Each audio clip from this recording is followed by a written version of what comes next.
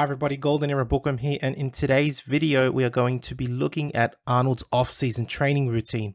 Although many of us Golden Era fans associate Arnold's training with the high-volume, high-frequent training programs as seen in the legendary film Pumping Iron, the truth is that such programs were only performed 2 to 3 months prior to competition and were not practiced or followed year-round. Such programs were mainly used in combination with PEDs to strip fat and increase muscular hypertrophy and acquire muscular detail and cuts as they zeroed in on a contest. The truth is, Arnold and the Weider boys would train much differently during the off-season. As Arnold stated in an interview, bodybuilding training is an all-year-round business. You never stop. After a big contest, you can shift into a lower gear, but you still train. You train heavy too, but we'll get into that. I'd like to call it off-season training, end quote. This kind of training, as Arnold put it, is ideal for those not competing, which is around 99% of bodybuilders who do it as a recreation or hobby and work or have families and other responsibilities, and can only train for around an hour a day, and is what most professional bodybuilders would actually stick to for most of the year as well. Regarding layoffs after competition, Arnold was not shy from having breaks and recommended them. To quote Arnold again, quote, "Formerly, when I used to train for the Mr. Olympia or Mr. Universe contests, I tended to burn out just before the competition. I've changed all that, and today I arrive at contest time raring to go. Now after competition, I slack off. For example, after the Mr. Olympia contest last year, I made my usual tour of Europe. I spent about 3 weeks giving posing exhibitions. I gave them without any training whatsoever. No workouts. I watched my diet a little. I lost considerable body weight but continued to look good. The hard contest training has a long-lasting effect. The muscular condition lasts for months afterward." End quote. In taking layoffs, Arnold would rest his joints, giving the elbows, knees, and back a chance to rest and recover. After Arnold would take a layoff, he would begin working out every day, training for up to an hour, training each body part twice a week, performing a maximum of 12 sets per body part.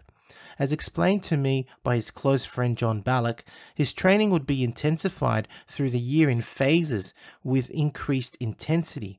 After the Olympia, between the festive season of October and December, Arnold would basically not train at all and doing just very little. From January, he would step things up, moving into what he would call his spring training, performing 10 to 12 sets for each body part as mentioned earlier. Between May and July, he would step things up even further and steadily increase his volume, performing 15 to 18 sets per body part, but still training each body part only twice a week.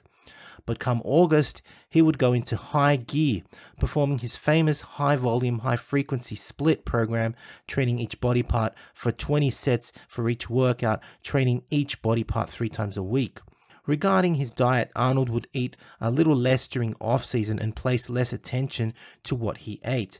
This, in combination with the absence of steroids, would make him lose significant muscle and some of his conditioning. Looking at Arnold's off-season training routine, Arnold would typically choose 2 exercises per body part, training each for 5 sets for a total of 10 to 12 sets per body part, training each body part twice a week. His favorite off-season workout was as follows. For chest, he would perform the bench press and dumbbell flies. For the deltoids, he would use the press behind the neck and lateral raises. For training his back, chins and barbell rows. For legs, leg extensions, squats and leg curls. For calves, the donkey calf raise, where he would perform 5 sets every single day. For abdominals, he would train Roman chair sit-ups for 500 reps and leg raises for 200 reps. And for arms, he would perform dumbbell curls, one-arm concentration curls, triceps pushdowns, and lying triceps extensions. As mentioned, 5 sets would be performed for each of the exercises for about 10 reps. Although most body parts were trained for 10 sets or 10 to 12 sets, thighs he would train for 15 sets with 3 exercises, and calves would be worked daily with 5 sets each. Abdominals would be trained in the following way. Roman chair sit-ups would be performed non-stop, and leg raises broken up into 2 sets of 100 reps. As a final note, Arnold recommended this kind of program could be followed year-round by the intermediate bodybuilder, and I would have to agree with him here. Steady gains can be made on such a basic program. In fact, both John Balick and Arnold wrote several booklets which were handed out during seminars which they held in the 1970s that guided the novice through Arnold's blueprint to mass. One could consider Arnold's off-season training the intermediate phase as explained in these booklets, as it allowed the bodybuilder to focus on gaining both muscle and strength after a layoff, and these booklets are now available on my website. So I do hope you have enjoyed watching this video on Arnold's off-season training routine, which was vastly different from his high-volume, high-frequency pre-contest routine, which he only used 8 to 12 weeks prior to competition. If you have enjoyed the video, please give the video a like and share, and subscribe if you haven't done so, and please leave me your comments and click the bell button to be notified of future videos. This is the Golden Era Bookworm saying bye for now. After Arnold initially retired from competition in 1975, he decided to share the secrets to his bodybuilding success in written booklets which were shared in the seminars that he and John Balick held. Arnold's original seminar booklets are now available at www.goldenerabookworm.com, which explain the 3 phases of Golden Era style bodybuilding and how to structure your nutrition and training programs for each level, as well as how to progressively reach each goal to ensure your bodybuilding goals are achieved. Included in this series was The Complete Cycle, which contains Arnold's blueprint to mass and size. This 21-page booklet explains the importance of somatotyping, the 3 stages of bodybuilding, and the 6-phase plan which Arnold used as his blueprint to mass. The 4 booklets in this series explains his 6-phase training system, which took you from novice to advanced bodybuilding, nutrition for adding muscular size, pre-contest nutrition for gaining definition, muscular separation and cuts, as well as Arnold's steroid cycle, available only at www.goldenerabookworm.com. Now, if you're interested in learning Arnold's original bodybuilding training and nutrition principles, please visit my website for a full collection of booklets, including his arms and chest training programs, available at www.goldenerabookworm.com.